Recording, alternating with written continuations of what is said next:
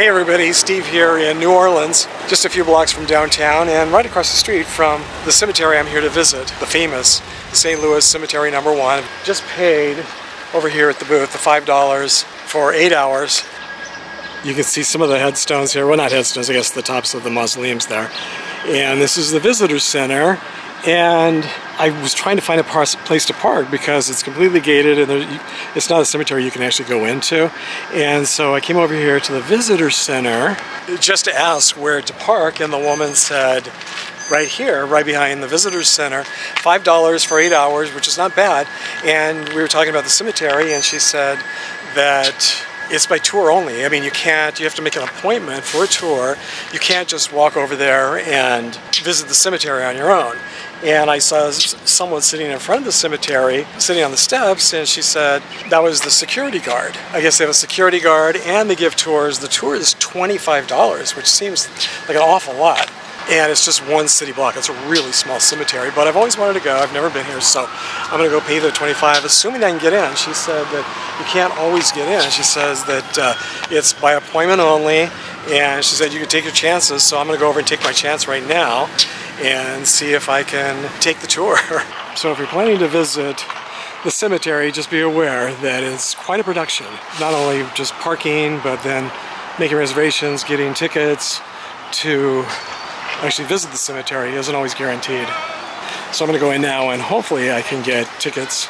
Basin Street section, visitor information. So hopefully I can get tickets to the cemetery tour.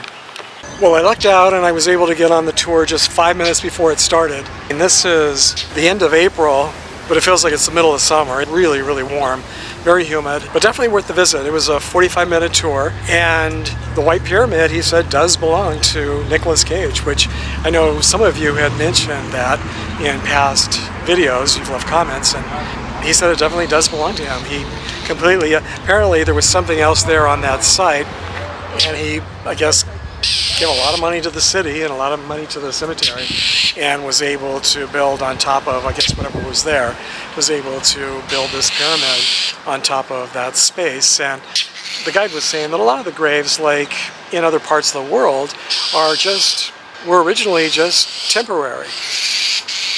You know, a person might be laid to rest there just for, you know, a year or so, and then once the body had decomposed and the grave was no longer needed, then someone else would take their place who had recently died. Now, a lot of what he said, I was busy filming and taking photos, and he was moving on and saying things, so I think I missed some of what he was saying, but it had more history than I was expecting. One of the things I thought was interesting is that Marie Laveau, who's the main reason most people, I think, come to the cemetery, that she has, he said four faux Laveaus. So I guess other tour guides in the past, to make money when it was really busy, they would just say, you know, these other grave sites were hers, and so there were at least 4 that were supposed to be Marie Laveau's, but there was really only one that was really hers, and that's the one he showed us at the very beginning of the tour. Empire and originals. Peter Fonda actually sat in her lap, playing with Lucy and this guy with diamonds. Dennis Hopper was manic the whole time they filmed the movie. We're in 14 coffins. 2 years of red tape to get the pull. We put people around, we just ran out of room. You fly in the city, it's swamp houses. You leave a body undisturbed for a year and a day. After a year and a day, if somebody else in the family dies, just take off the plaque. It got shut down to everybody after desegregation. Homer Plessy, guys, that's my favorite crypt. Plessy versus Person.